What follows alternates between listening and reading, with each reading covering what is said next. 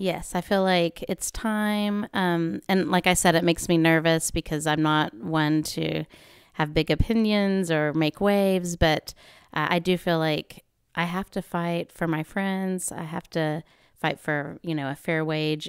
And it's not just about the fair wages. It's also about just the education funding for our kids.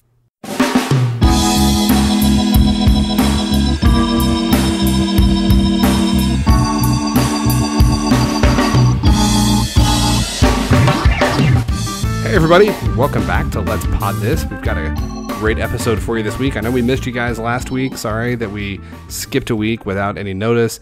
I was sick. Andy had a crazy schedule, and it was just not something we could get together to make happen last week. We hope you missed us, and we hope you're as excited as we are to be back this week. I'm here in Upper Room Studios, and I've got a special guest with me in the opposite hosting chair today. John, say hello. Hello. I've got Mr. John Rorke here with me today. Friend of the pod. He's friend of the pod and is guest hosting. He's sitting in for Andy Moore, who could not be with us this week. We'll have Andy back next week. But Joe.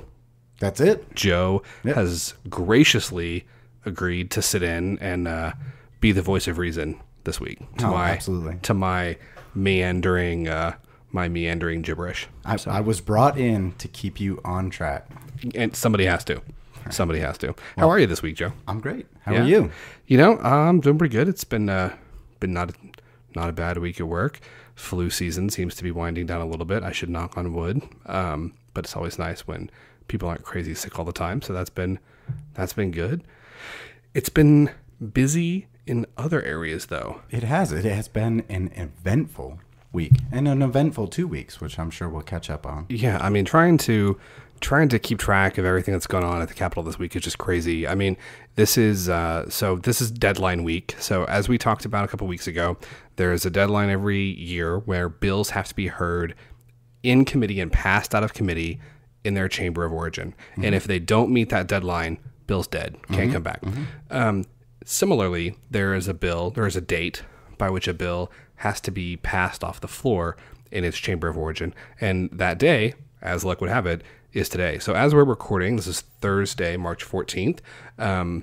The House is still in session, passing bills, doing a lot of work. The Senate was in session until about 11:30 last night, trying to work off the floor. It was so a lot going on. A lot going on. But then again, there always is. That's true. So we are going to do our best today to try and bring you guys up to speed.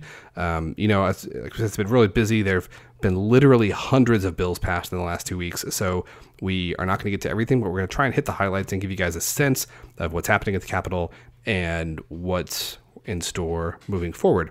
Other big news in the last 2 weeks, I'm sure everyone's aware, is the teacher strike, the impending teacher strike that's going to be accompanied by a strike of Oklahoma public employees. Mm-hmm. We're going to really kind of get into the nitty gritty of that later in the episode. Mm-hmm. So we'll do our usual news recap, let you know what's going on with the legislature, and then spend the bulk of the rest of our time talking about the teacher and public employee work stoppage. I believe you have some guests. We do. We got some audio from. We spoke to a teacher. We spoke to some families that have kids in Oklahoma City public schools and tried to kind of get a sense. I don't love the term like man on the street, but it's kind of get a sense of people who are looking at kind of the consequences of this issue in their day-to-day life in a way that, I'm not a teacher. I don't have kids in public school. So it was good, I think, to get a sense of what people that are kind of impacted and invested in that way, sure, how they feel about it. So sure. We'll hear from them a little bit later. Great. Shall we get to it? I'm ready. All right. So first segment this week. Don't miss this. This is our weekly news roundup, articles, news articles, podcast episodes, tweets, anything else that we think you should take a look at. We are starting this week in the great state of New York. The New York Times had an article this week. Yesterday, there was a press conference held by Attorney General Mike Hunter and the director of the Department of Corrections here in Oklahoma, announcing that we are going to try to resume executions for prisoners that have been sentenced to death. you may or may not know, we've been on hold since 2015 because there were a series of executions that did not go well. They didn't go as planned. Did not go according to plan. Yeah. And since then, the state has really had trouble getting the cocktail of drugs that we use for lethal injections. So executions have been on hold for the last 2.5, 3 years. And the Attorney General came out yesterday and said that, we've been trying to find the drugs. We can't find them. A lot of pharmaceutical companies have basically started refusing to sell this cocktail of medications to states, governments that are intending to use them for lethal injections. So the drugs for lethal injection are not as widely available as they used to be. So the state of Oklahoma has decided that we're going to move forward and try to use a method of execution called nitrogen gas asphyxiation. Mm-hmm. This has never been used in people before for execution, so it would be kind of a first. It'd be a first, yeah, definitely. And this was really the subject of this New York Times article. It was kind of looking at how this came about, why we're taking this method, and there's even some legal questions, I think, about whether or not we're going to be allowed to proceed. But that's where we're going to kick the news roundup off. Kick it off. All right. Next, regular fixers. You guys will remember that a couple of weeks ago, we talked about the commissioners of the land office and a proposal by Representative Gann from Inola to use funds from the commissioners of the land office to use those as a potential source of money for a teacher pay raise. And I kind of went off on a little rant about why that would seem not to be constitutional according to the Oklahoma Constitution, and also would violate the Federal Enabling Act. At the time, I did make the disclaimer that I'm not a lawyer. I cannot issue legal opinions. However, the Attorney General of the state of Oklahoma, Mike Hunter, is a lawyer and has now issued an opinion that says that is correct. And what does it say? So basically, and we're going to post this up on the web, and the article in question is from News OK, but there's a secondary article from the Tulsa World that actually has the legal opinion. And essentially, what this kind of boils down to is there was land and money that was provided to the state of Oklahoma at the time of statehood, and a condition of that land being given that land and money was that it be used for the benefit of common schools. The state holds that in trust. Okay. And part of the rules about how that trust is administered is that the principal of the trust can be increased, but it can never be diminished.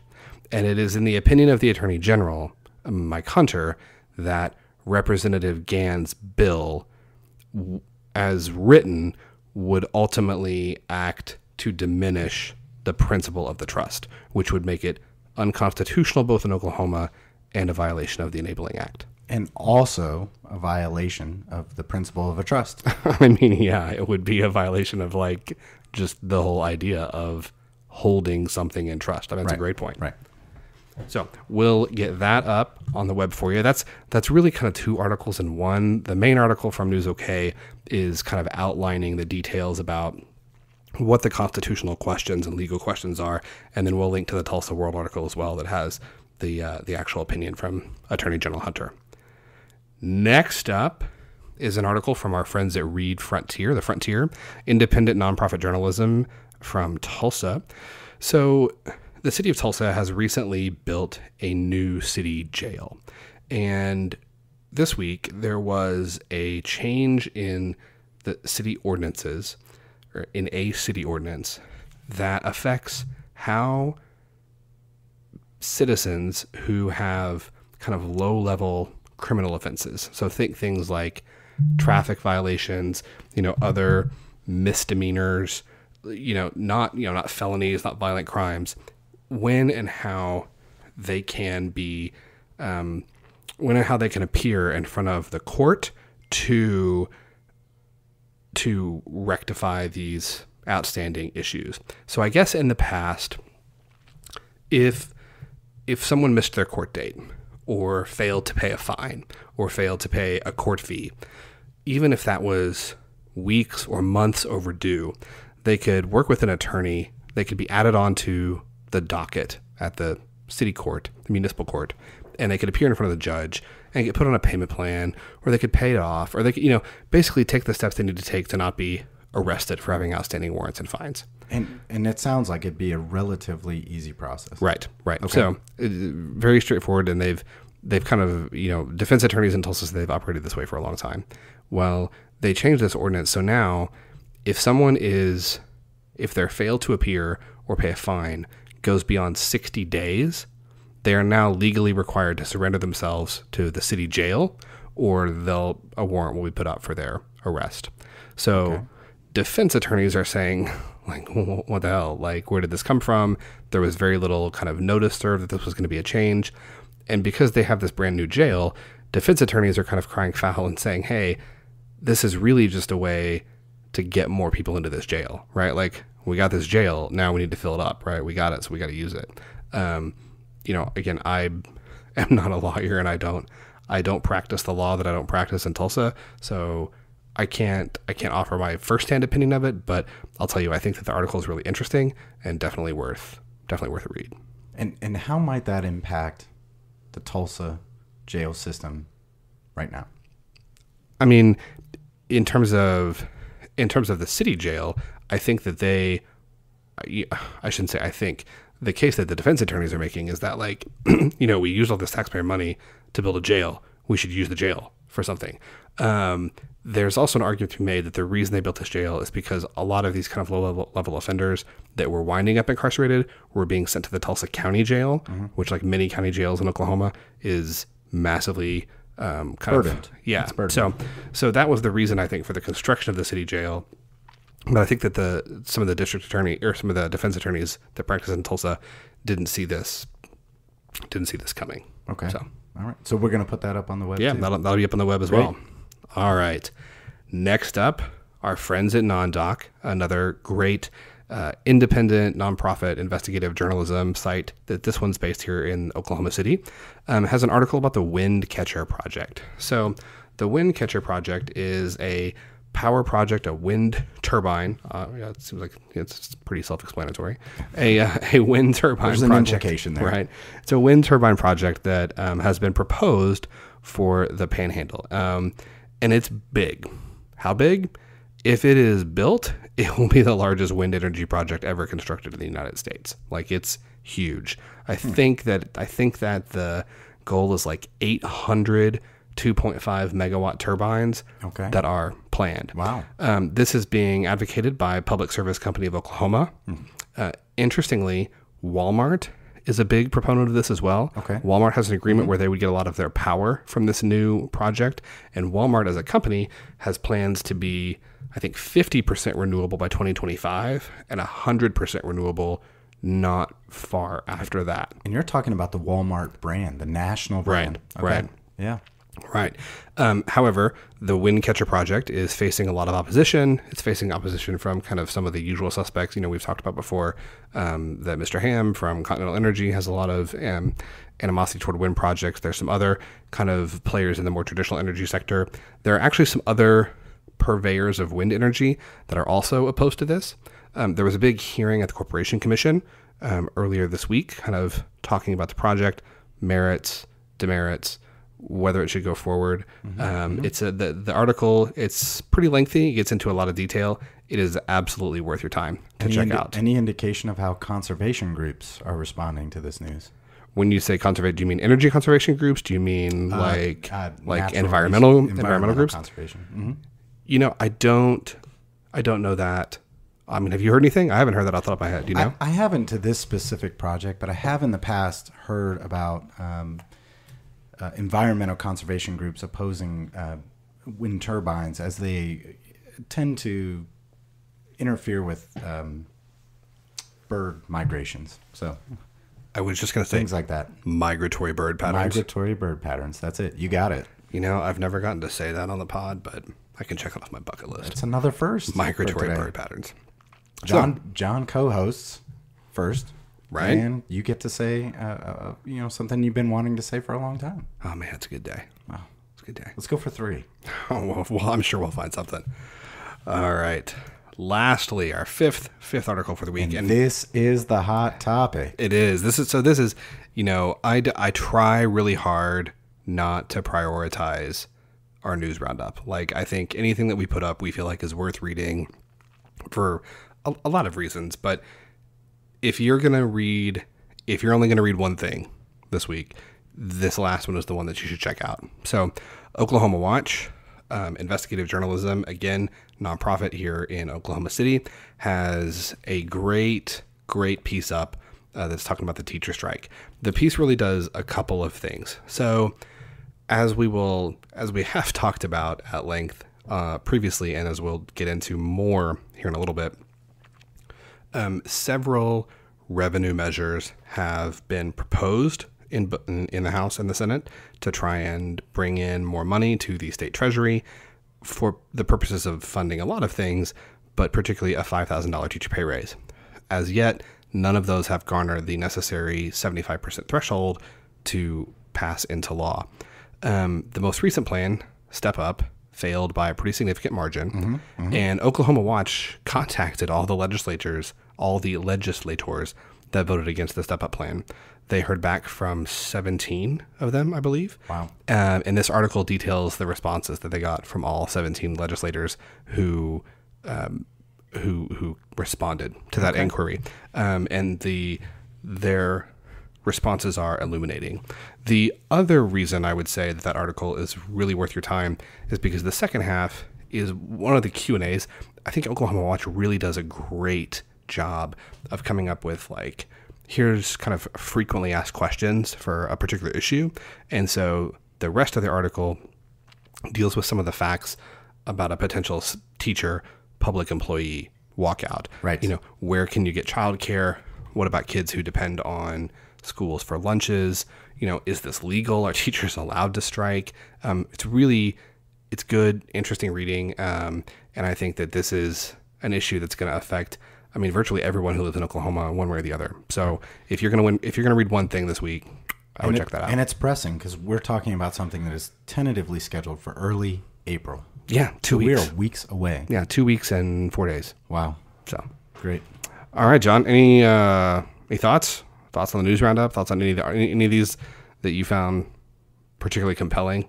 Well, I do think that the hot topic, whether we are going to acknowledge it or not, is this teacher walkout. And when you consider that state employees are considering planning a stoppage, and we don't know what that entails, and we don't know what the teacher walkout entails. Is this something that's going to last for several days? What's the potential impact of that? It would be extremely informative to know kind of what is the what does that look like, and also what does the stoppage look like for the state employees, because we're talking about something that could have a lot of impact on unintended populations, those individuals seeking those services, or those students that are in school. So absolutely. All right. Well, that is the news roundup for the week. We are going to take a quick break, and we'll be back in just a minute for your legislative recap.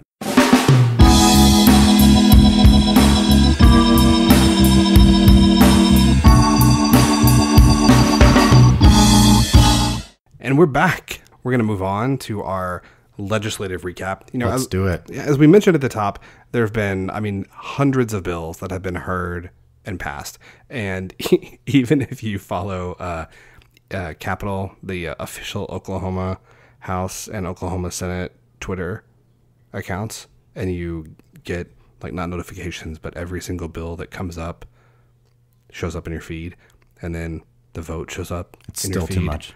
It's still a lot. Yeah, there's just no possible way to keep up with all of it. So we are going to kind of divide this week's legislative recap into 3 sections. Basically, win, lose, or draw, right? I want to emphasize here, winners, we are not putting bills in the winning category to signify that I or Joe or Let's Fix This endorses these bills.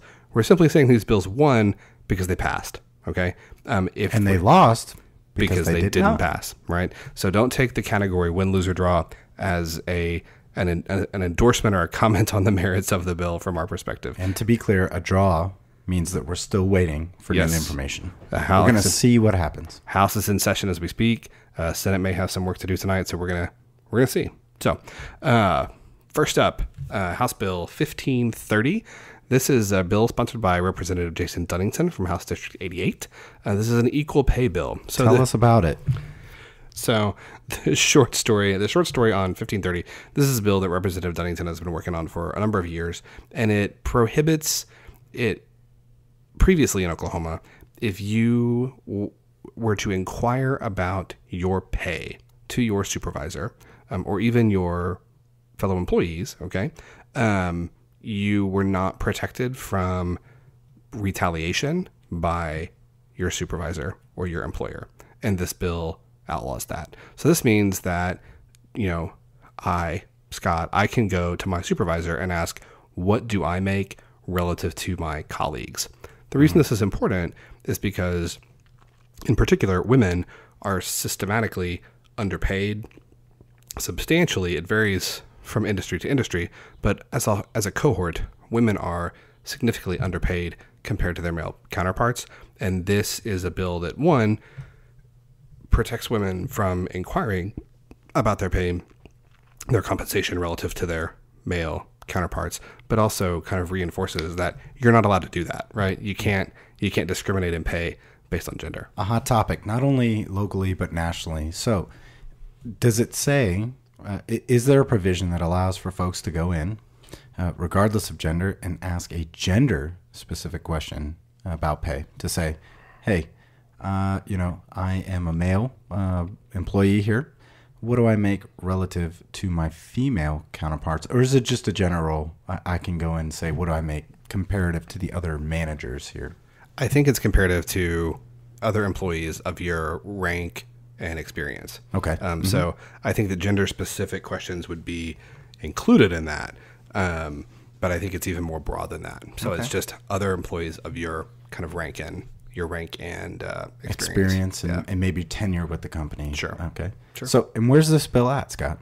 So passed out of the House. So was in committee, passed out of committee. It's passed off the floor of the House. It'll now be heard in the Senate. Well, we think it'll be heard in the Senate. That's not a guarantee. The Senate author is Senator Stephanie Bice, Republican. So this is a bill that's got broad bipartisan support in both chambers. And I think has a really good chance of passing the Senate and ultimately being signed into law. Okay. Any word on the street about support? There was some resistance in the House. The main pockets of resistance are people that saying that this potentially hurts small businesses. The comeback from the supporters of the bill is, hey, discrimination is illegal already. So this bill makes it easier to find out if discrimination is happening. So if that is going to be an impediment to your operations as a business manager, that's a problem that you already have. This bill just makes it easier to point that out. Interesting. Okay. So, great. Cool. Next up, SB 1086, Senate Bill 1086. This is a bill it's not a bill that we've talked about a ton on the pod. But an issue we've certainly had conversation about. Yeah, you want to kind of take the lead and tell everybody what this does? This is capital gains exemption. Yeah. No, lead us on. All right, so capital gains exemption. This is one that, this is a bill that says for the sale of certain kind of investments, for the money that you get from certain kinds of, whether it's property or stocks, in money that you have made from the sale of investments, you're allowed to deduct and essentially not pay income taxes on in Oklahoma. Does not count towards your gross household income. Right. And the reason that matters is because the thought when this bill was passed, or when this law went into effect, was that this would spur investment in the state of Oklahoma. However, recently, a report by an outside agency found that And to be clear, why would it have implied that? Yeah, so the idea is that by saying we're going to not tax the capital gains from investments, that encourages people. So, okay, well, if I can make money and not pay taxes on the money, then I'm gonna try and do that. So I'm gonna take steps to make these investments because the proceeds are tax free. So it's an incentive to invest money rather than sticking it in the bank, right? Rather than putting it in, a savings account or 401k, this is the incentive to buy that rental property or, purchase that stock option or maybe invest in a startup. As an individual, household, or as a business? Individual. Okay. Individual. Now, that's the thought. Whether that actually has happened in practice, it seems really not to be the case. So part of the never-ending quest to find revenue for the state of Oklahoma has been to look at certain tax exemptions and see, do these make sense? There's a commission that was created explicitly to do that. This commission, they hired an outside agency. This agency conducted an audit. And the short story is this is estimated, this rule, this capital gains exemption, is estimated to have cost Oklahoma about $450 million, something like $120 million annually, while actually only bringing in $9 million, which seems like a pretty shoddy investment. Interesting. So there's been a drumbeat for at least the last year. Is there a projection? Anybody out there talking about how that might change in year 2, 3? Well, so it's been 5 years, I think, since it's been into effect. And so these are real numbers. The numbers are that it has cost the state $460 something million, 450, and has brought in $9 million. So there's been a drumbeat to get this off the books. It doesn't seem like it's not an incentive that makes sense. And I put this here because it passed the Senate today, which is a big deal. A lot of advocacy groups have been pushing for this to be repealed for a long time. But the other reason that I put it in here was that the debate for this bill in the Senate was striking. The only people who debated in favor of this, right? And so I want to be real clear here. Being in favor of this bill means you want to get rid of this tax break. Every single person who voted in favor of it was Republican. And some Republicans that are pretty conservative. Mm-hmm. And making a really good case from a business and fiscal responsibility standpoint in the Senate that this is not something that makes sense for Oklahoma. Now, myself, that's a stance that I completely agree with, but I feel like that is not an argument that I feel like is made as eloquently as the senators made it today, as often as I would hope. I mean, does that make sense? Yeah. Yeah. So it was really it was a little inspiring, honestly, to watch, because to see people from both parties really come together and say, this is not something that makes sense for us. Maybe this is not working. Yeah. It was able to pass. It was able to pass the Senate. It's not a revenue raising measure. Mm-hmm. It's not written as a revenue raising measure. So it's revenue raising measure. So it didn't require a supermajority to pass. Right. Which is good. It is important to remember that this is estimated to cost the state $120 million annually. But this is not a tax, right? This is not you can't point to this does not provide for the bringing in of new revenue. This basically means that we would expect next year the tax collections coming into the state would be higher because this law isn't on the books. But it doesn't create create a new source of revenue, if that makes sense. Right. So that was SB 1086. We'll kind of run through these next couple. There was a bill that passed the House today, House Joint Resolution 1050. This is an interesting bill. Again, it kind of we're back to revenue raising thresholds here. Right. Scott Inman, who was formerly the Democratic leader, the minority leader in the House, he debated against this bill today. And so did Representative John Bennett from Sallisaw. Interesting. Okay. Yeah, that is interesting. Interesting pair. It's so interesting that Representative Inman made the comment on the floor, on the record, as part of his debate. It's not often that you see John Bennett and I debating in favor of the same bill. When I found out that was going to happen, I had to reread the bill real quick to make sure that it does what I think it does. Wow! I thought that was entertaining. So give the listeners at home a quick rundown and say why that might be ironic. It's ironic because Representative Inman is one of the most liberal members of the House of Representatives on many issues, and former Democratic leader Representative Bennett from Sallisaw is arguably the most conservative member. Again, on fiscal issues, particularly. And why did they come together to? That is an interesting question. So, House Joint Resolution 1050, this would put a vote. It would put a measure on the ballot in November that would amend State Question 640. As our listeners are no doubt familiar, State Question 640 is the provision in the Oklahoma Constitution that requires a 75% supermajority in both houses of the legislature to raise any kind of tax. This bill would lower that threshold from 75% to 2/3. 3/4 to 2/3. Right. So you had some interesting coalitions. Really, I think the most interesting coalition is the coalition that formed against the bill, which is a section of really conservative Republicans who said, basically, hell no, we shouldn't make it easier to raise taxes. Raising taxes should be as hard as possible. But you also had a fiscally responsible, conservative point of view. Right. But then you also had some of the Dems, that are kind of fairly progressive, and they had two arguments. Well, I shouldn't say that. They had one argument. Their argument is this bill would make it easier to raise what in their mind is the wrong kind of tax. So one of the points of opposition that many of the Democrats have had to some of the revenue raising measures that have been proposed is that they feel the taxes are too regressive. So they disproportionately affect the poor.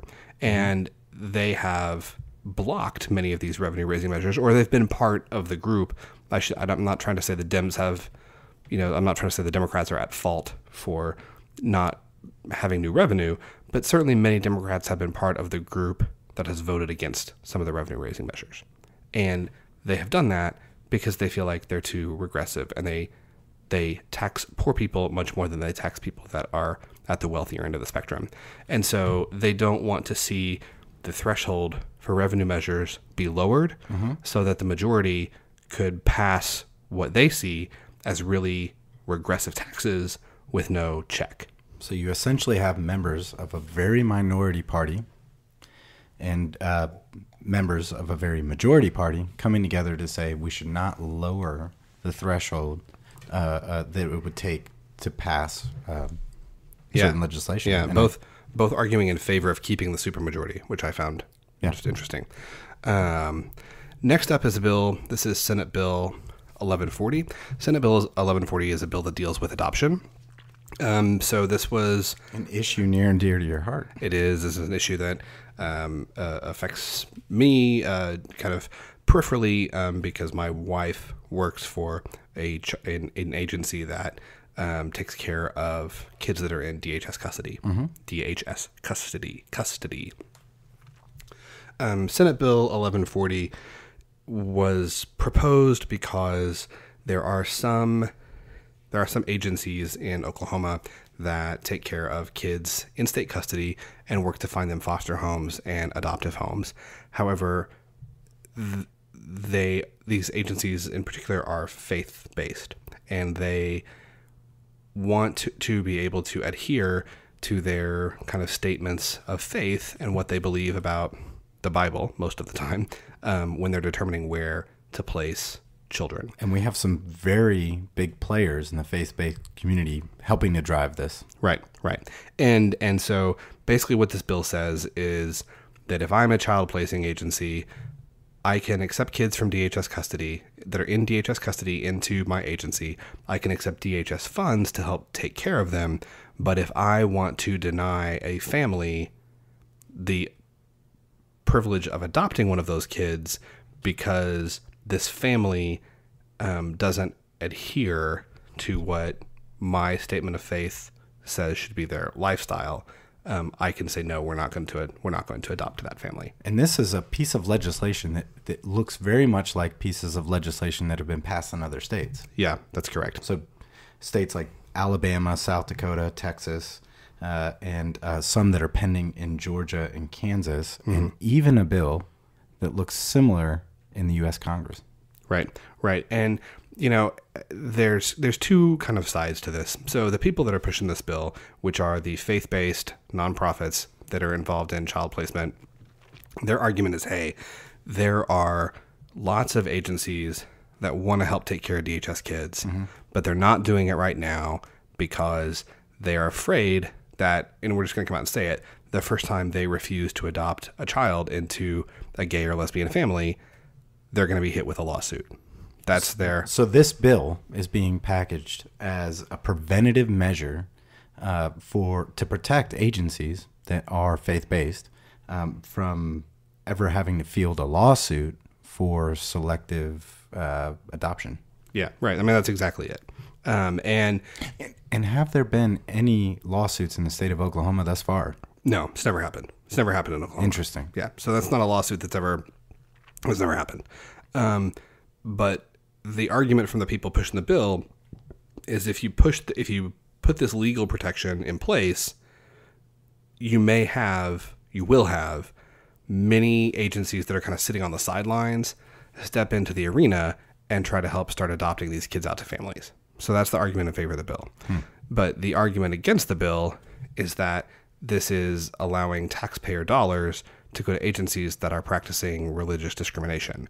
And the argument from several of the people opposing the bill on the floor of the Senate was that, we've never had a lawsuit over this issue, but as soon as we pass this bill, we're going to. And that has been the case in some other states, that laws like this get passed and then are immediately challenged in the courts. None of those have gone to the level of the Supreme Court as yet, and so I don't know what the outcome of that would be. But interesting. Anyway, the bill passed off the floor of the Senate on Monday. And to be clear, the state of Oklahoma and a lot of other nonprofit agencies that are involved in adopting out do not discriminate based on those things. Correct. Mm-hmm. Yeah. All right. Next up is Senate Bill 1195. Joe, take us away. Yeah. So this is a bill that is being spearheaded to allow additional types of gaming in casinos in the state of Oklahoma, particularly on tribal lands. So there are a number of casinos in Oklahoma that are operating entirely on what are card-based games. And the idea is that if you introduce roulette and dice type of games in those places, that you can increase the amount of revenue that will come in to the state. Basically, there is an opinion that if you are a casino operator in the state, that you are losing business to other states by not operating the full kind of gamut of gaming styles. Now, I'm not a gambler, so I have not spent significant time inside of casinos as a participant, but I do understand from what's out there that this could conservatively bring in year 2, $49 million in revenue to the state. I mean, that's substantial. It's significant. You can't sneeze at $50 million, right? Right. And I mean, I don't have data to support this. And I would also say I'm not a gambler. I play poker occasionally. We might have made a side bet, you and I, here and there. True. It probably wasn't for money. But I'll tell you, anytime I've been in Vegas, when I go to Vegas, I don't sit at the slots. I don't sit at the card tables. I mean, maybe a hand of blackjack here and there. But if I want to go to Vegas and I want to gamble and have a good time, dude, I personally, I'm at the craps table. So, is this a game that are we gonna have craps in Oklahoma now? Yes, we could. I mean, so the Senate has voted 30 to 16 on this measure, and what it's been described, it's been given the metaphor of kind of what we have in the past done with alcohol, right? And the way that we do gaming in the state of Oklahoma has been referred to by proprietors of gaming institutions as gambling 3.2, right? That is hilarious. It's essentially gambling light, right? Okay. And so what the folks that are in support of this bill are looking for is to expand the gaming options for the folks that are already coming to the casinos or who would otherwise be coming to the casinos instead of going all the way to Vegas. Right. So yeah, you could see craps, other variants. I'm not informed about what all the dice games are out there, but you would see specifically dice games and roulette. Is Pai Gow a dice game? No, Pai Gow's a card game, right? Isn't Pai Gow a card game? Yeah, I actually don't know what you're talking about. Yeah. Have you ever played craps? Yes. Dude, Yes, once. craps was a good time. Yes, and I also rolled dice on occasion in high school, right? Just in the back of the school. And so, I mean, I get it. I think what they're saying is that folks that are serious about their gaming or who are super excited about exploring gaming like to play dice games, roulette, sort of those games that are not the traditional card games. And this bill, 1195, would expand the gaming options at those places. And I do want to say that the other great thing about this bill is potentially the amount of jobs that it could create, right? So right now you have folks working in the casinos at specific games. You add games, you add employees. I think that's what people that are proponents of this bill are really looking at. It's revenue and it's jobs. Beautiful, beautiful. All right, moving on. Senate Bill 1030. This is one we've talked about briefly in the last episode. I'll give a quick summary, and then Joe, I'm going to ask you to make, just a little bit of commentary and context here. So 1030. This is a bill that lowers the threshold at which people qualify for Medicaid, which is also called Sooner Care here in Oklahoma. So if we're getting real technical, the bill directs the Healthcare Authority of Oklahoma to approach the federal government and ask the federal government for a waiver, which would allow us to decrease the threshold at which families in Oklahoma are eligible to qualify for Sooner Care. That's right. Essentially asking for permission to lower. Right. And it would take it to 20% of the federal poverty level, which is, I think, like right around, the poverty level depends on your family size and some other things, but this would be a significant decrease from where our Sooner Care threshold sits now. And you know what it is in terms of income. I mean, what does that decrease mean for numbers of income? So amount of income. So I think the best number that kind of illustrates it is that a single mom. This number comes from Oklahoma Policy Institute. This is their estimate. Okay. That a single mom who has 2 kids who makes $346 a month would no longer qualify for Sooner Care. Wow. Yeah. So, Joe, I mean, do you just kind of want to talk for a minute and just like what can you kind of put in context for us about, the argument I think here from this and then another bill we'll get to here in a minute is that there are people that are kind of freeloading. They're taking advantage of the system. They don't need these services. They can afford the health care. They can afford the food stamps. They can afford these things. And they're just depending on the taxpayer to subsidize their lifestyle. I mean, I don't know. What's kind of your... That's the argument that I feel like I hear from the folks that propose these sorts of bills. What would you say to that? Yeah. What I would say is that exists. I'm fairly sure of it. I'm sure that there are folks out there that are, for lack of a better way to put it, gaming the system. Okay. What my concern as somebody who works in the nonprofit field and who's doing this pod on behalf of a nonprofit is that we're putting an additional barrier in for individuals that are seeking service. Right. And I think that if you're involved in the nonprofit or public sector out there, that's always a concern for those types of institutions is that, you're already a single mother of 2, depending on,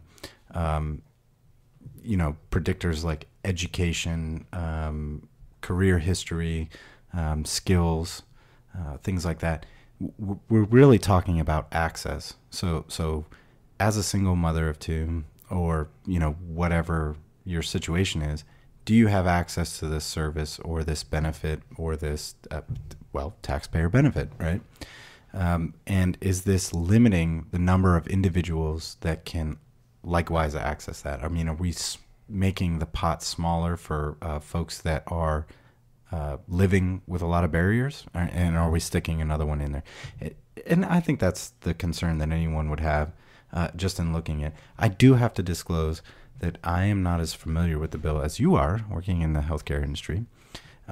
So that just coming from a background of working with individuals in the nonprofit sector over employment, this would be a concern for me in terms of, are we putting an additional burden on folks that are already trying to access numerous services to get back on their feet, to get a hand up, not a handout. So that's my concern with it.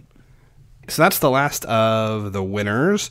Next on to the losers. And again, winners and losers is not meant to signify an endorsement of any bill or our opinion about any bill. This is simply a reflection of whether or not they passed or did not.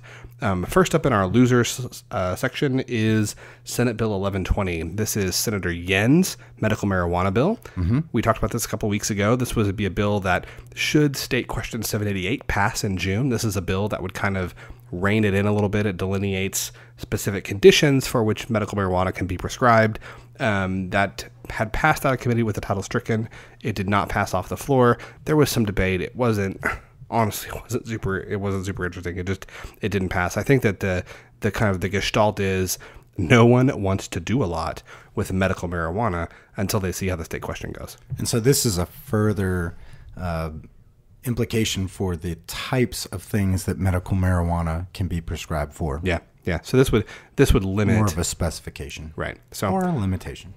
All right. Next we have Senate Bill 1104. Now, this is the lunch shaming bill, and we'll talk about exactly what that means. I included this for several reasons. One, I think it's a good bill. Two, it's a good process illustration. And three, this is a bill that I think is near and dear to both you and I. One, because we think it's a good bill, but two, I am good friends with one of the chief advocates for this bill. You are indeed. You have also a close relationship with one of the chief advocates for this bill. That's right. I was fortunate enough to be a part of the Hunger Action Day that was up at the Capitol to kind of talk to our legislators about this bill specifically. And I happen to be married to somebody that is a chief advocate of this and believes deeply in its purpose. Can you kind of tell us about the bill, like what it does, and then we'll get into what happened? Yeah, I can. I just want to point out that this is a bill that has broad bipartisan support, and it didn't show up on our losers list because it was voted down. I mean, this is a bill that just didn't make the cut, and we mentioned earlier in the pod that there are a lot of deadlines, and this is something that just did not make the deadline today. It was bumped from yesterday, and so it's not a dead issue, and we are both, and probably a lot of listeners are behind seeing this issue revisited in the future by this legislature. And what this bill does is it seeks to sort of destigmatize not being able to pay for your lunch as a student in school. And what you see sometimes, and these are localized decisions, is individuals who can't afford to pay the balance of their of their lunch, having to do things to sort of let the rest of the world know that I'm somebody that can't pay for my lunch, right? So you may see that in a variety of different manifestations, right? So you might see a hand stamp. You might have to see kids sign up for it, and that could be in a very open environment in a school. And I think probably the one that strikes me the most is you might have to work it off. You might have to work the balance of your lunch bill off as a student that cannot afford to pay for lunch. And this is, like I said, it passed out of committee. It had, I think it had bipartisan co-authors, didn't it? Oh, absolutely. Right? A.J. Griffin was a sponsor, and so was Mickey Dolenz was signed on. So bipartisan authorship, bipartisan support. This is just one that really just because of time, today I think the Senate floor agenda today had like 50, 60 bills on it, which is we're watching it right now. Yeah, it's still going on. So this is just one that it didn't get heard. And that doesn't mean that it's not going to get heard again. We referenced a bill earlier by Representative Joseph Dunnington, House Bill 1530, the Equal Pay Bill. Representative Dunnington has been working on that bill for 4 years, right? That's right. And so sometimes the pace of change, I think, can sometimes be frustrating and glacial, but the fact that lunch shaming isn't getting heard this year doesn't mean that it's not going to. So that's right, and a lot of advocates still behind it, still bipartisan support, and again, this does not cost the state a dime. Absolutely. to implement this. So, all right. And then lastly, we've got two bills that have not yet been heard, but I still think are worthy of discussion. in the draw. This is our draw category. And John, you've got Senate Bill 1212. This is a bill that I am not super familiar with. So if you can educate me and the listeners, what's going on with SB 1212? So SB 1212 is a bill aimed at where you can carry concealed and, on some occasion, unconcealed guns. I feel it's an important topic because there's a lot of national developments and local developments about concealed carry on schools. And let me break this down for a second. SB 1212 would make it unlawful to conceal carry in places owned by the city, town, state, etc., your public entities, your courts, jails, detention centers, etc., again, and public-private elementary schools, public-private sports venues, and where you can gamble legally, essentially. Okay? The one caveat is back to that public-private schools, okay? There is a caveat that says that you can conceal or unconceal carry a weapon in a private school property and or a bus vehicle, some mode of transportation, if the governing body of the private school adopts a policy that says you can. Okay? And furthermore, you can conceal carry in a public school, conceal carry by a designated person. I should note that, right? So whatever that means to that area. If the school board adopts a policy. So I thought that was of interest. I mean, it's a hot topic nationally. It's a hot topic locally. This is a bill that on the surface, until you get into those subsections, looks like areas you cannot carry. It does, however, make an exception for public and private schools under certain circumstances. So I will say that pursuant to all the information that is out there, clearly you have folks that are going to probably come out and oppose this. This is a bill that has not made it out of its second hearing. It was registered as a second hearing today. And you're going to have folks that oppose this bill because it introduces the possibility of either concealed or unconcealed weapons in schools by people who are registered to carry them, for lack of a better way to put it. And then you're going to have folks that are in support of this type of bill because it contributes to school safety. And so that's where the divide is on this Senate bill. It has not, for a lot of reasons, I think. There's a lot of issues out there that are really important. It has not gotten a lot of attention. And perhaps it's because if you read through the first couple of areas of the bill, it talks about where you cannot carry. Okay.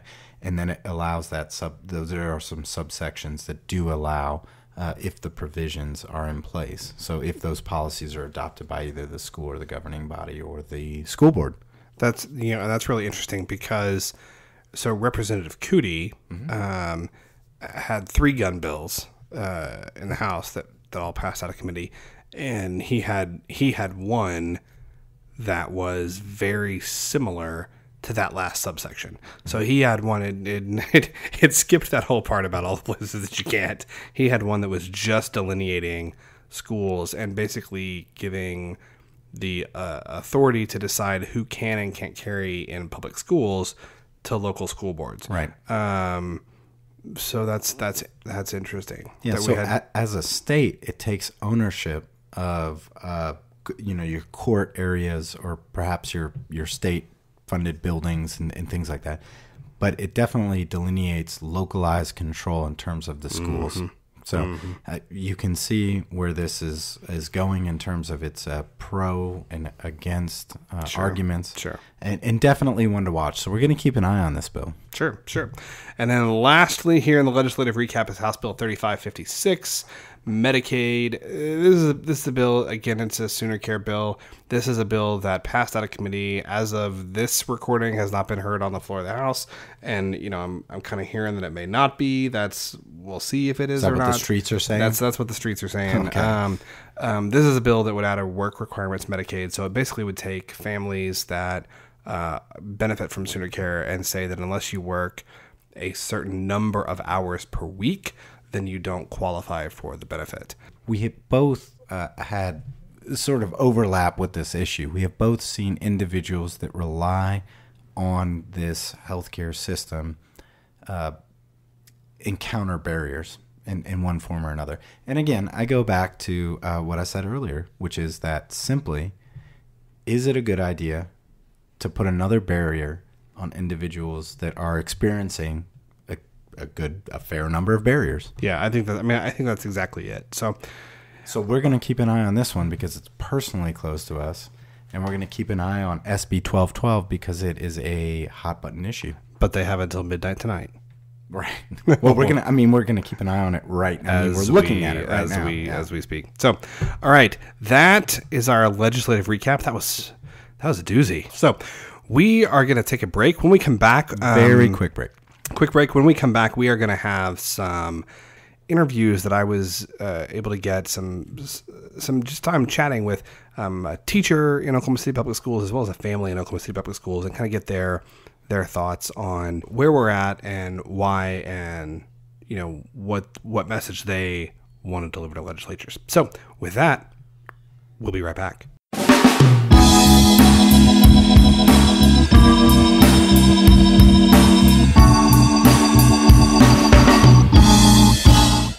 Welcome back, everyone. If you've been paying attention to current events in Oklahoma for the last several weeks, reading your favorite newspaper, listening to the pod, spending any time on social media, Facebook, Twitter, etc., I'm sure you're aware that teachers in Oklahoma have been threatening to go on strike or walk out of the classroom. This has been a hot topic of conversation, and for a while it looked like maybe it was just kind of theoretical, but now it seems like it's actually something that's becoming more certain by the day. I think the reasons for why teachers would do this have been pretty well explored, both here on the pod and in other places, but just a quick recap. Teachers in Oklahoma have been some of the lowest paid educators, certainly in our region or anywhere in the United States, for several years, if not decades. Teachers in Oklahoma currently are paid worse or lower than educators in any other state. Additionally, education funding in Oklahoma has been dramatically cut over the last 10 to 12 years, to the tune of something like 28%. So all of this adds up to a situation where teachers not only seem to feel that they are not being compensated in a way that they deserve for their level of education and the work that they put in, but even at their job, they don't have the resources that they need. We thought that it would be worthwhile to reach out to some families and even a teacher or two and kind of get their thoughts. How do they feel about a strike? What do they think are the causes? What message would they like to give to the legislature? And what do they see happening moving forward? So that's what we did. I sat down with a family who has children in Oklahoma City Public Schools, as well as one of Oklahoma City Public Schools' teachers, and just spend a few minutes with them getting their thoughts. I hope you enjoy.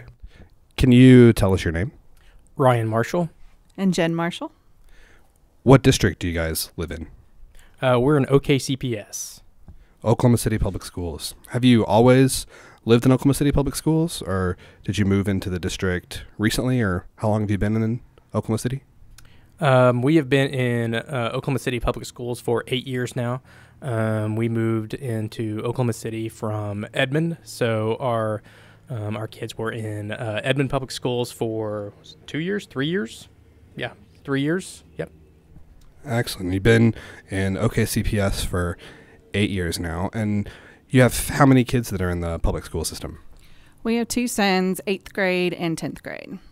Very cool. 8th grade and 10th grade. Well, as parents of kids that are in public schools here in Oklahoma City, how do you feel about just the state of education in Oklahoma generally, or Oklahoma City Public Schools more specifically? It's struggling, and we're sad to see that. I think there are pockets that really shine for Oklahoma City, but as a whole, it's a district that is struggling financially, just like most of the state, and also struggling to retain quality teachers for our schools. Yeah, and I think, as a state in general, I think the education in Oklahoma has really struggled. Definitely, financially has been a challenge for Oklahoma schools. We just don't have the resources. We don't have the the finances to pay teachers what they deserve. My feeling is that we've looked at education as an expense instead of an investment, and I think that's really hurt our state. Is there anything that you see as kind of the root cause of that? Or maybe another way to ask that question is, what do you see as maybe the potential impediments to improving the state of education in Oklahoma from your standpoint? Like I said, to me, education, I place a huge value on education for my kids and really just for anybody in general. And to me, it is an investment. I mean, it costs, it costs to send kids to school. It costs to send kids to college, and you save, you try to save and you look at that as an investment and not as an expense. And I think overall as a state, we viewed it as an expense. And so we've been very reluctant to put money into it, to find money whenever times are tough. We don't, we haven't, done the hard things and made the hard decisions to raise revenue, to put that towards education, for an improvement for our state.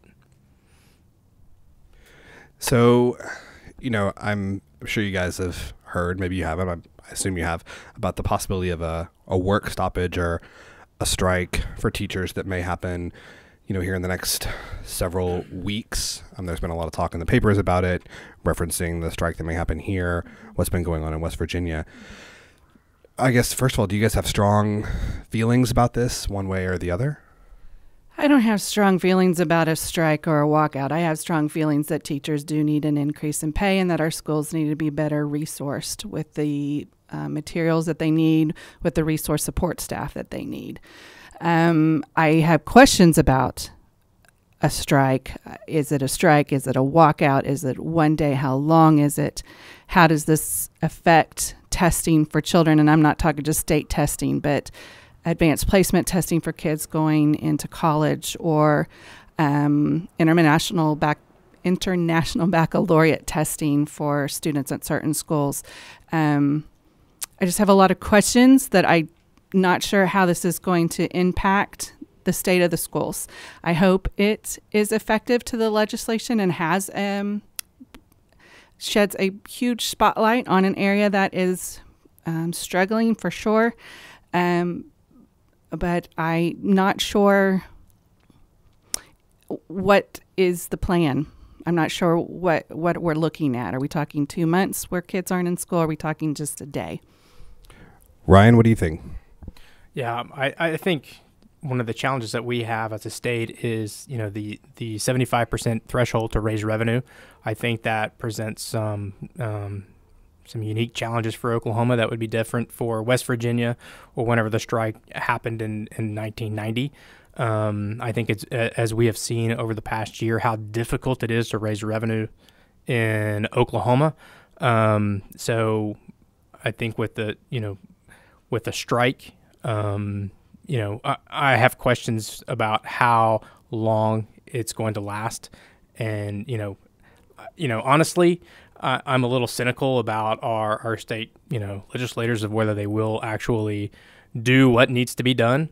I have grave concerns about whether they're willing to make tough decisions and, raise revenue and come to, come to some sort of consensus among, both sides to make that happen. I've just seen, with things that have gone on the past year, it's difficult. It's really, really hard in Oklahoma to make that happen with that 75% threshold.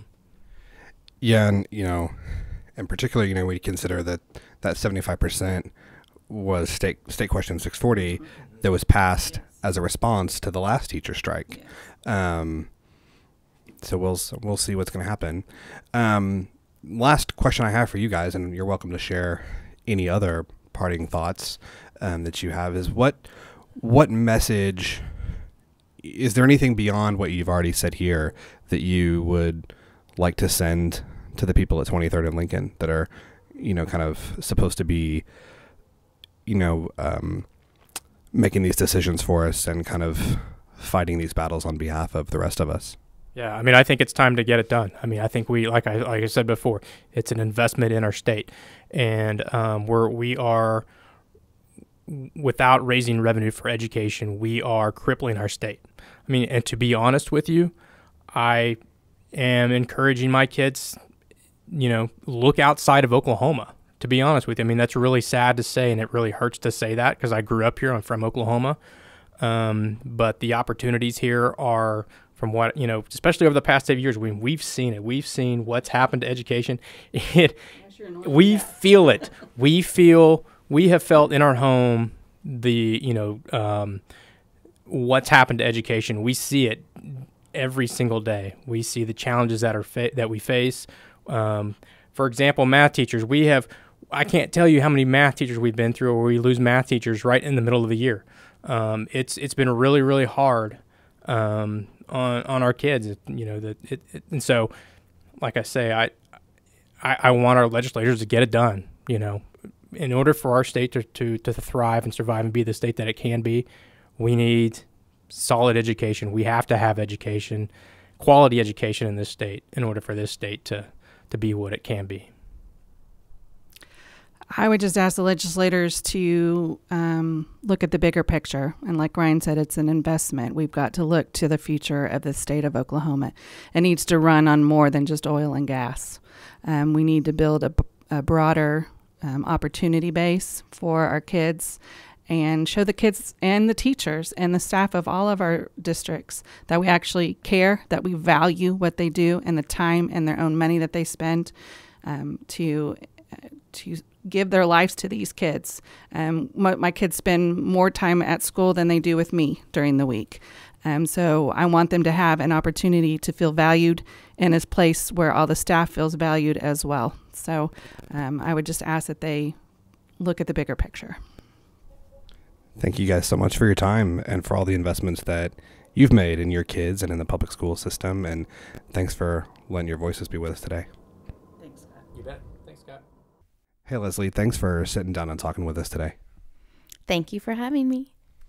So, Leslie, what district do you teach in? I teach in Oklahoma City Public Schools. Awesome. And what grade do you teach? Kindergarten. Kindergarten. That sounds like a fun age. Yes.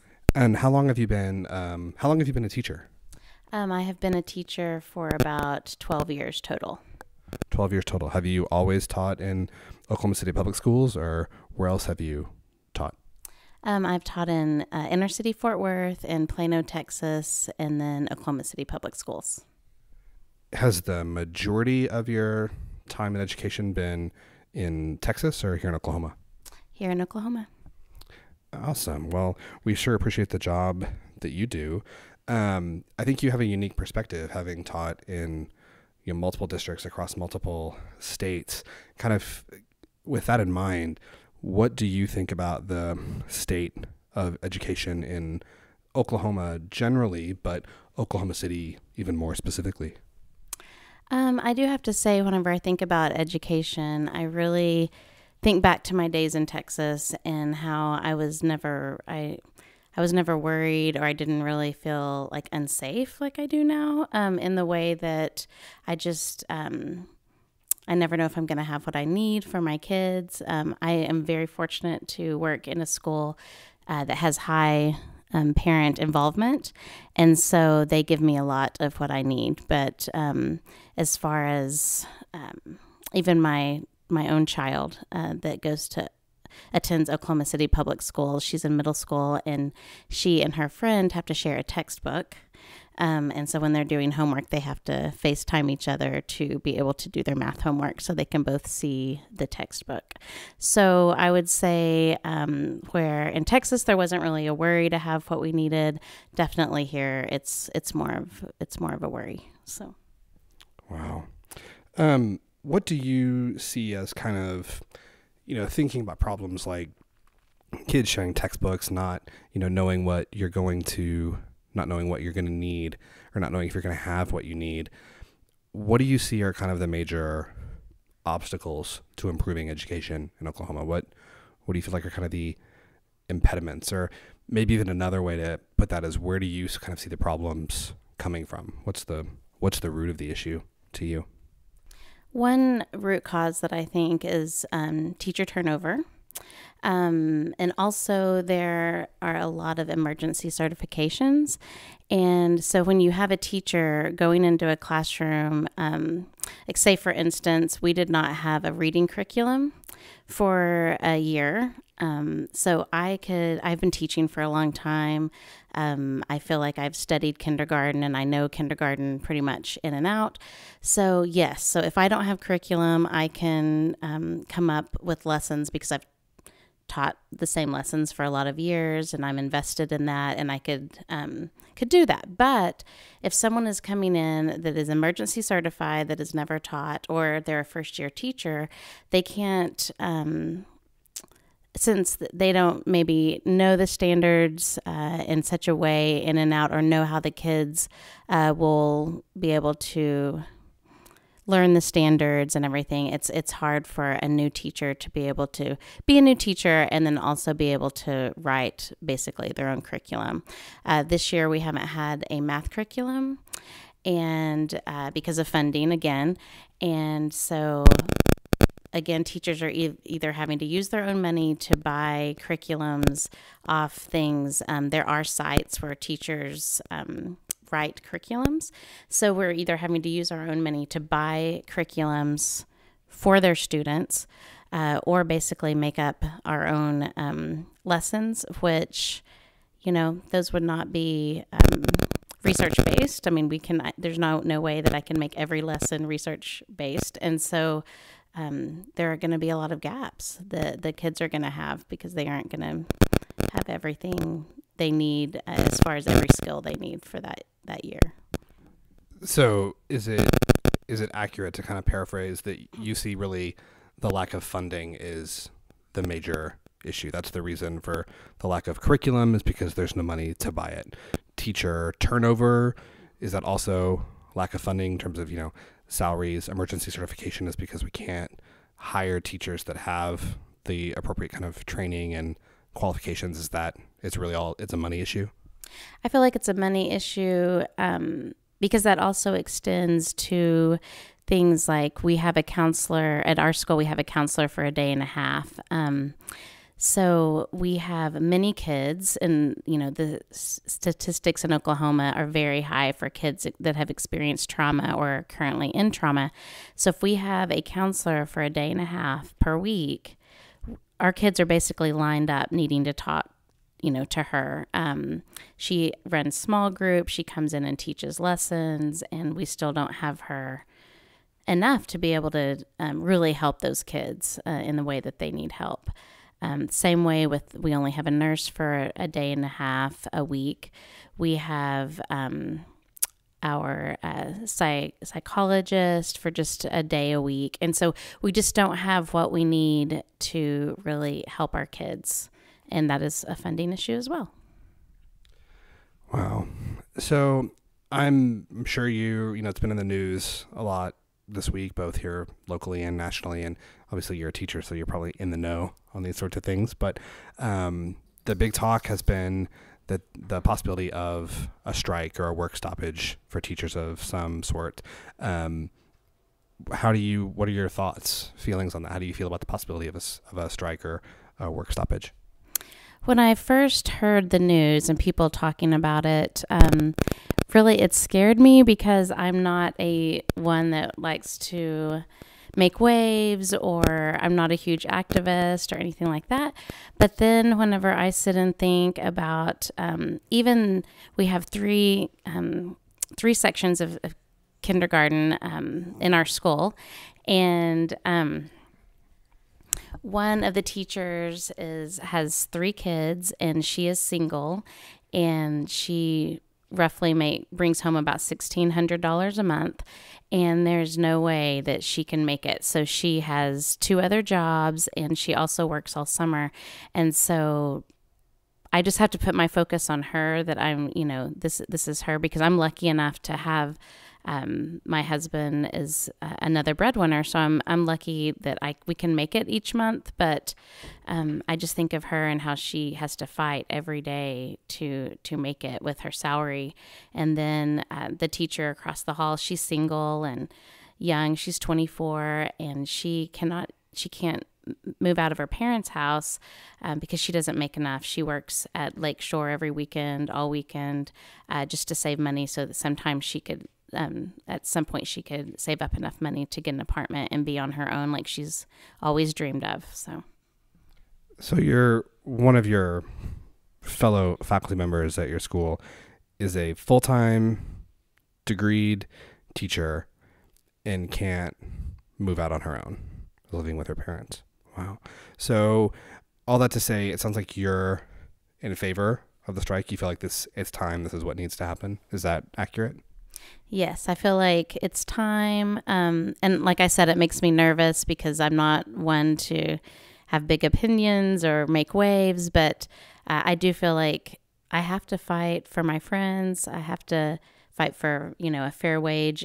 And it's not just about the fair wages. It's also about just the education funding for our kids, that my kids that I love so dearly, teachers are with their kids longer than some of their parents are during the day. And we fall so in love. I just wish everyone could just understand how much we fall in love with those kids. And just to have what's best for those kids, I just think the time is now. Well, if you, and maybe that's it. Maybe you just answered my last question. What, if anything, would you say to our legislatures, to the senators and representatives that are at the Capitol every day, who, ultimately, assuming a strike happens, the ball's going to be in their court, to either do something about this or not? What message would you have for them? What would you want to say to them if they were here with us now? I think I would just, I guess there was just I would like to say to them, if there was any way that they could come and just be in our shoes and just see what happens every day and how much teachers really do affect their students' lives, and just really the miracles that happen every day in classrooms all over the city, all over the nation.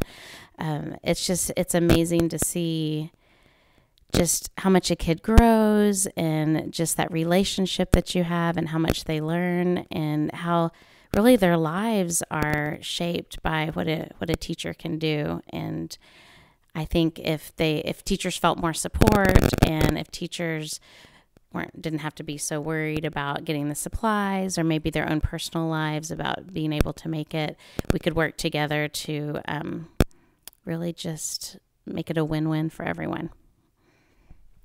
Well, thanks so much for your time, and thanks for all the time and effort that you're already putting into our kids and our future here in Oklahoma. Thank you so much.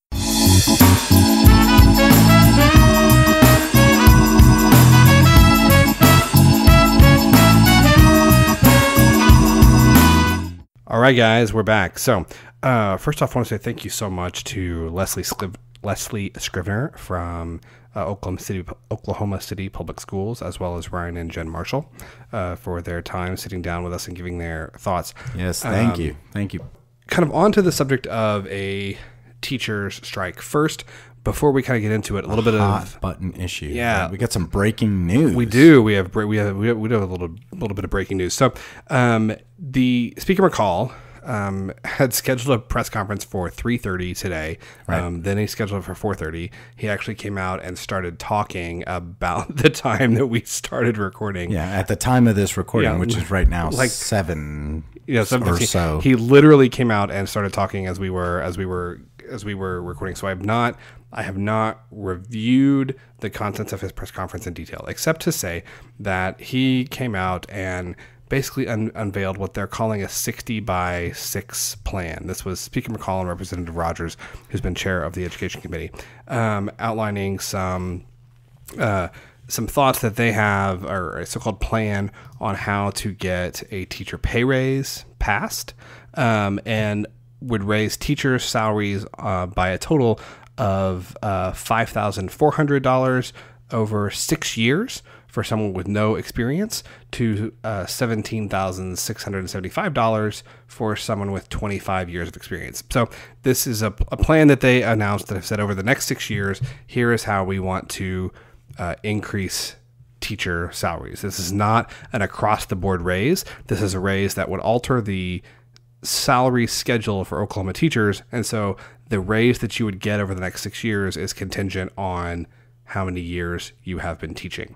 The OEA, and this was about 45 minutes ago, Oklahoma Education Association has come out with a statement in response to Speaker's press conference. It's short, so I'm just gonna read it. So take us away. This is from OEA on Speaker McCall's announced deal on teacher pay, and this is a quote. "The deal announced today by Speaker Charles McCall and his leadership team is not a plan at all. In fact, it's worse than the plan that failed in the Senate last night, and once again, it's nothing more than a political stunt that falls woefully short of the revenue needed to save our schools and keep teachers in Oklahoma classrooms. The group that stood with him today should know that our students deserve better, that our teachers deserve better, and that Oklahomans deserve better. This movement is bigger than any one group who cares more about playing politics than doing what's right by our teachers. In fact, it's these kind of political games that have created the anger and frustration that is driving this movement." That's interesting. Let's talk real quick about what the manifestations of this movement could be, right? So we're talking about a planned teacher walkout, right? Planned for early April. Last estimate that we read, 25,000 protesters, okay?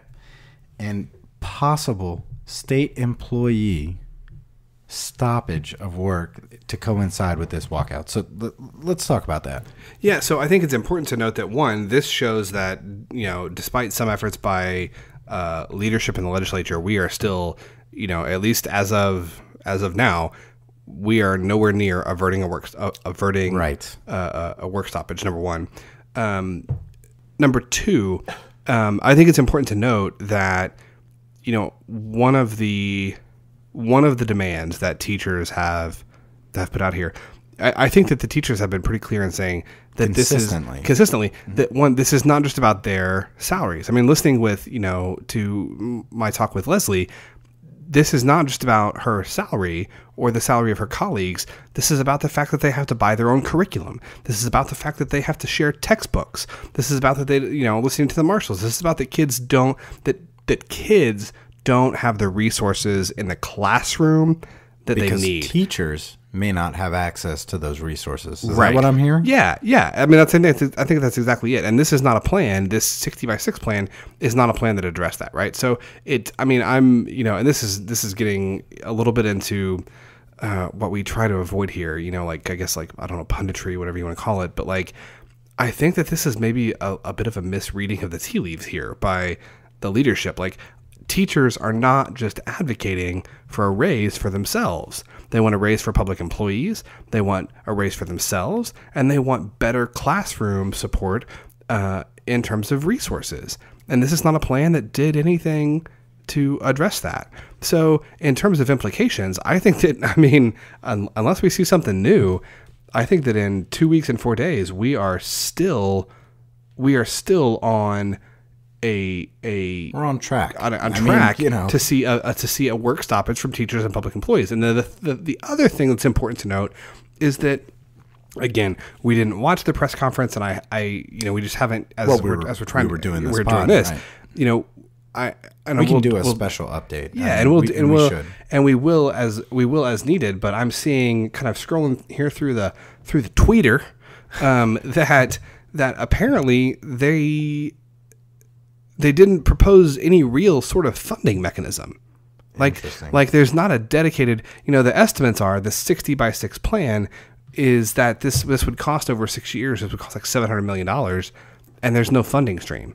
So where is that going to come from? And again, we have no indication as we sit here on this pod whether this teacher walkout and plan possible state employee stoppage, is that a day? Is that a couple of days? I mean, it could go on. I mean, it could. What are the potential ramifications of that as you see them, sir?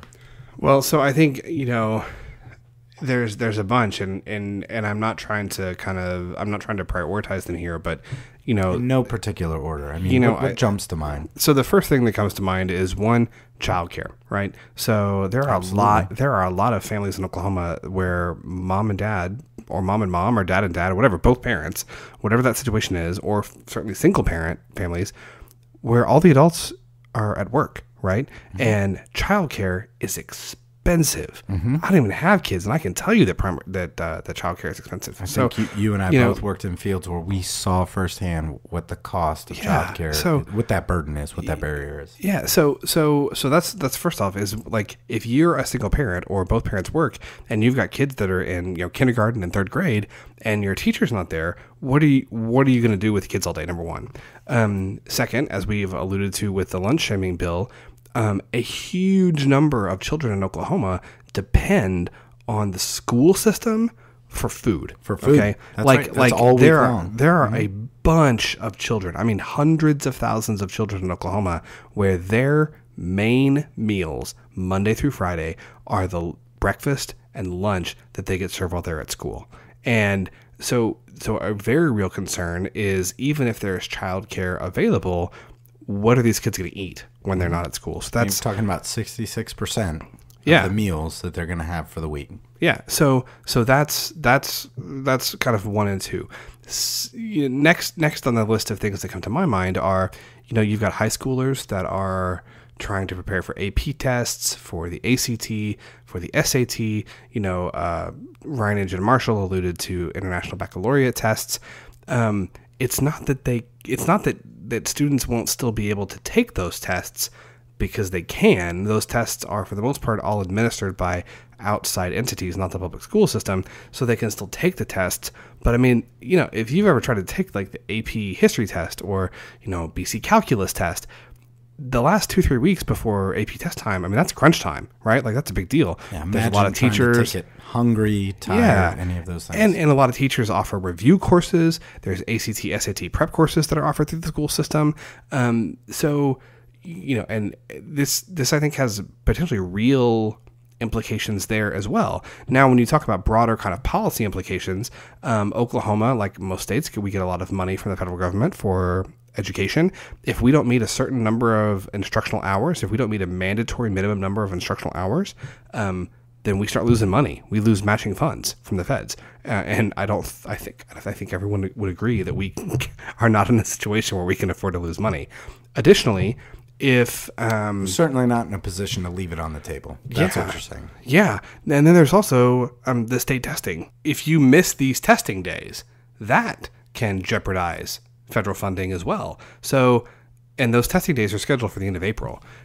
So the teachers, or at least some of the teachers' organizations, are saying they're prepared for a 10-day walkout starting April 2nd. 10 days, 10 business days, call that 14. That's April 16th. The implications of this, I think, would be hard to overstate. And, I'm just kind of scrolling through my Twitter feed here, and, I see Representative Rogers has said, and this is who did the press conference, Speaker McCall, who's the former chair of the Education Committee.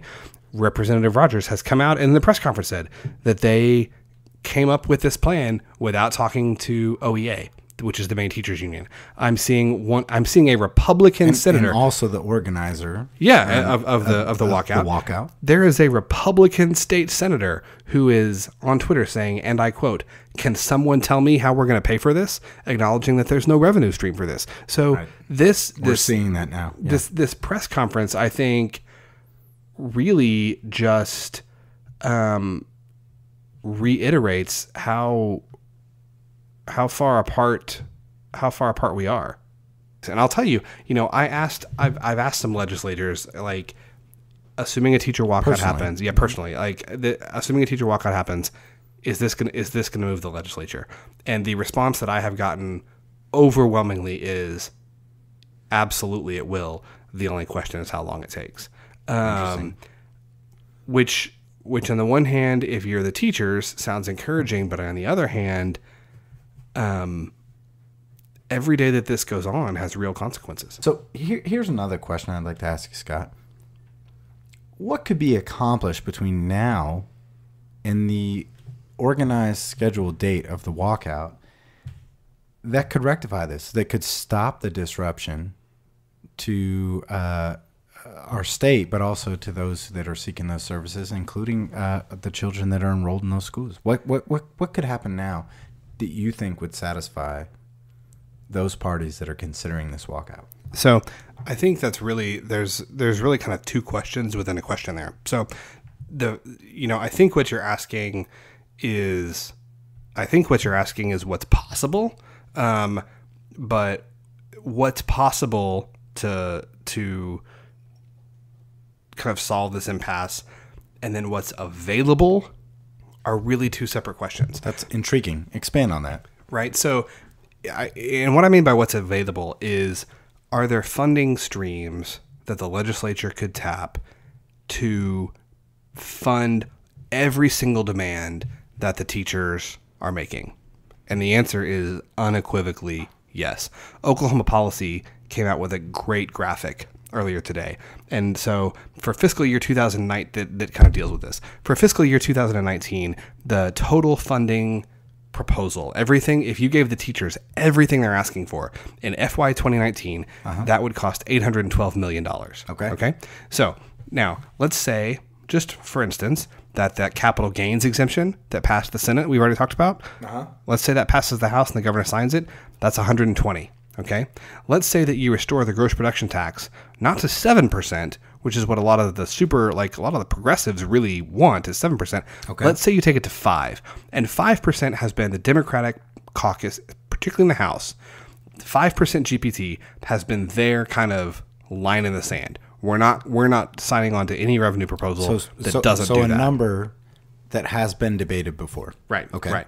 So let's say you do 5% GPT. That's $200 million. Okay.